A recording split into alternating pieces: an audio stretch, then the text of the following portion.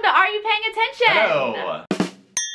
I'm Sarah. And I'm David, and we're here to talk about Survivor. Survivor time! Yeah, there's a new episode. Well, this episode was just cray-cray. Yeah.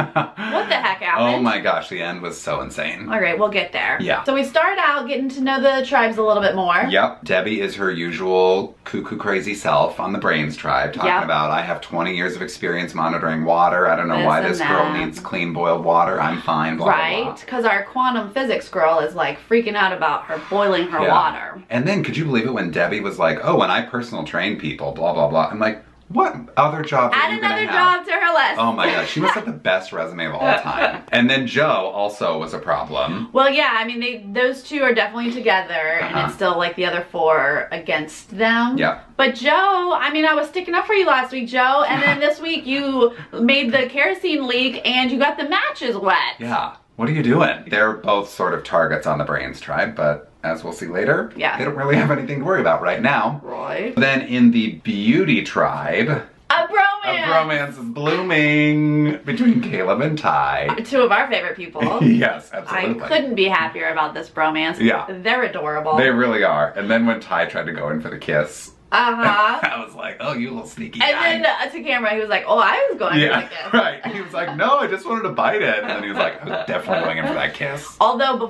before they really got into the bromance thing, he was making me so nervous going after that idol. I know. So he did find a clue. But then it was like, it was crazy. It was up a tree, and it was like and they were all like in the water, like he shouldn't have been gone. Yeah. And then he starts to try to climb this tree, and his feet were bleeding. And his hands and his chest, everything's bleeding. I was like, Ty, just calm down, take a breath. Yeah. I mean, initially I was like, this is tailor-made for Ty, because he loves to climb trees. Right. Until you see how far it was up there. And just watching his feet slide down that tree trunk, it was hard to watch. I mean, I'm glad he has that clue, because I want Ty to stick around, so I hope he gets that idol. We'll see if he gets the idol. Yeah, he doesn't have it yet. Yeah. On the Brawn team, they had come back from tribal, so they're missing someone, and Alicia's so grateful that they kept her, and she was just trying so hard to make up for things. Yeah. She spent like 5 hours trying to make fire, and she did. She eventually did. She did. Yeah. Which I feel like was a smart move. Like, you are on the bottom. Yeah. Do something to prove like I'm here for this team, I'm gonna work hard. Right. So she just was there with that flint over and over. That I would have driven myself crazy doing that, but she got it. I guess she learned her lesson, because she really didn't do anything at first. So it's good to see her try to make an effort. Yeah, and everyone was sort of like, oh, look at Alicia, like trying and trying. She knows she's on the bottom. She's really trying for that fire. Right. But then thank God she finally got it. And those two big guys are still sort of like the big guys on campus kind of vibe. Yeah. Then we go play a challenge. Yeah. So this is pretty much just a physical challenge. There's no puzzle or anything. They have to untie this huge, like 300-pound log, carry it as a team through the ocean, through an obstacle course, and then there's like a slingshot element, and they have to knock down some targets. Everyone struggles at some point. Yeah, and it's sort of this like, one team is leading and then another team is leading. It's back and forth. They all sort of get to the slingshot around the same time. Brawn throws first though, and Scott misses. Yeah. Then Caleb. Yeah, and Caleb killed it. I'm sorry, Caleb is amazing. And did you see him running through the water? Yes. He was doing like high knee. Like walking on water. In pretty much. Jeans. I'm like, do you not have shorts? Beast mode cowboy. Oh my God. And I love his belt buckle too. BMC. Yeah. Beast mode cowboy. I keep waiting to see if that's gonna survive. When that's gonna fall apart. Beauty wins. They end up winning. I don't think that Caleb missed any. And then Brain's the ER doctor. I think he might have missed one, but then they were second place.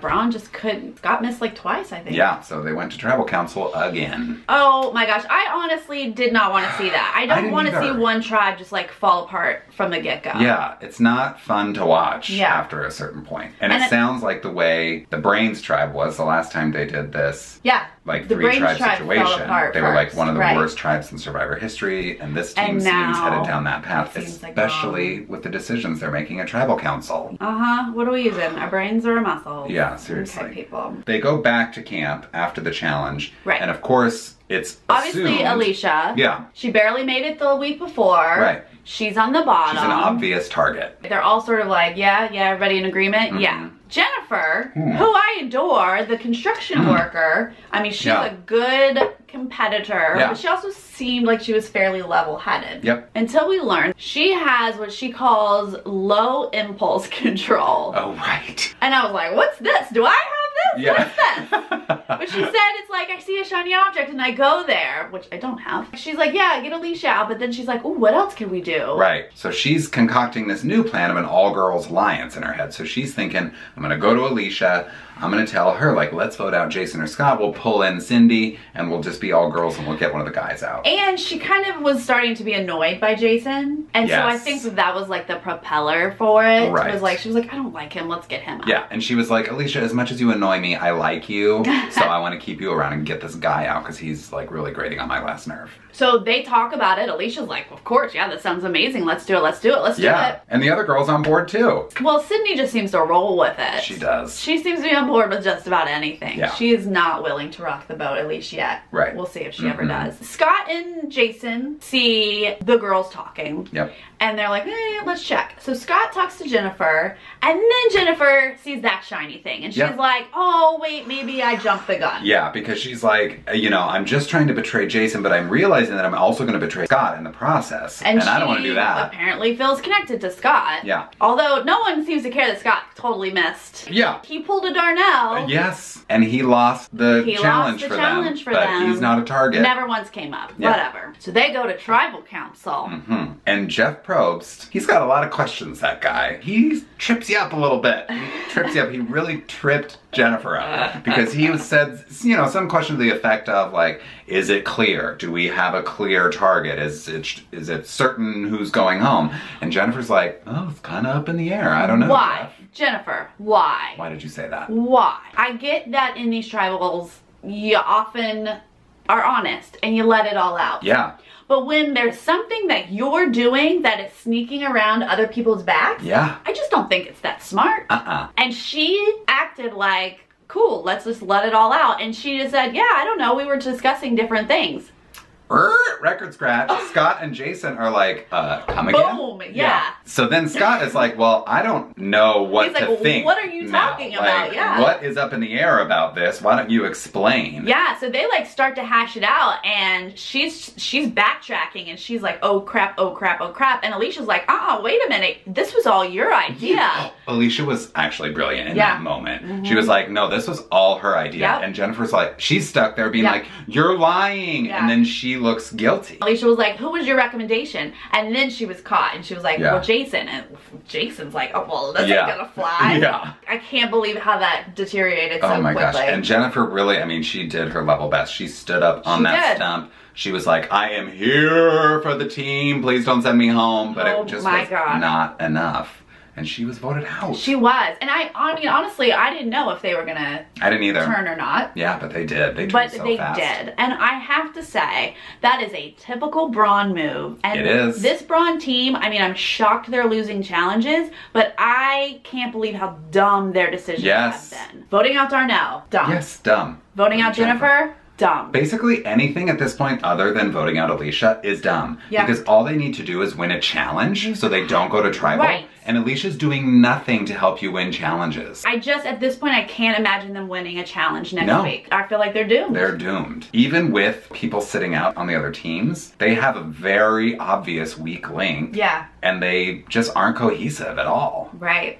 Just big guys who aren't thinking. And that's just not going to get you very far. And Cindy, who just seems to... I mean, I guess the good thing about Sydney is she's kind of flying under the radar. Sydney, I've been saying Cindy. Whatever. Sydney. Okay, that girl. She's got a name. The professional bodybuilder. Yes. She's been flying under the radar. I feel like, I mean, again, they're making such stupid decisions. Who knows? Yeah. But like, I feel like she might escape until the merge if this team just keeps attacking each other. Oh, but who knows with this team? Yeah, who knows? I couldn't believe it. Yeah, so Jennifer's gone now. I liked her, but somebody's gotta go. So for this episode, what is our brawniest moment, David? Our brawniest moment goes to Ty on the beauty team, but climbing that palm tree, sliding down it barefoot, bare-chested, just scraping everything, bleeding, trying to get that idol. He was so focused on that idol Yes. and his time limit, and he was just like, it was a palm tree, you guys. It's like this. Yeah. It's not like one with limbs. Oh my gosh. And he was like still probably a good like 6 feet away from the key that he needed to grab. But he was also like 10 feet off the ground. How high was he where it was like becoming dangerous? And if he fell, like he was going to be seriously injured. Yeah. He didn't get it, but that was a dang brawny moment. And I can't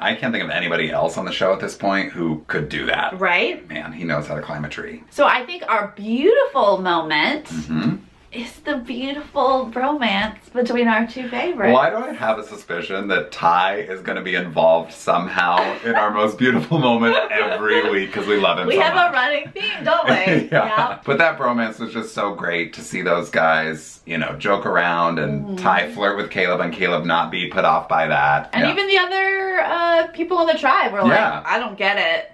They're opposites, but like they love each other. It works. And then our brainiest moment. Well, I think we're gonna have to go with Alicia, right, for our brainiest moment. Yeah, there weren't a lot of smart moments in this episode. Yeah, but she just had the right words at the right time at Tribal Council to really flip her team on Jennifer and save herself. She was about to go home. Yeah. And she had the right words. She like spoke at the right time and then she didn't speak at the right time. She sort of let Jennifer dig her own grave when she needed to. And so that was really good strategy at Tribal Council. Saved herself at the last minute. Woo!